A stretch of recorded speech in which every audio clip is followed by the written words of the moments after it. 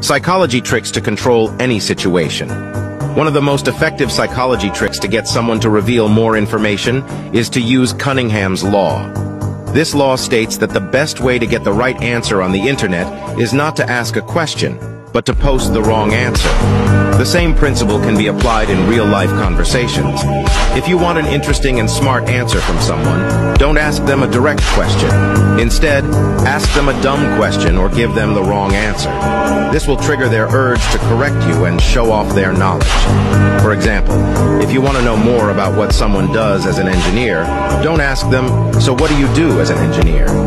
That's too boring and generic. Instead, ask them something like, "So if you're an engineer, does that mean you design engines?"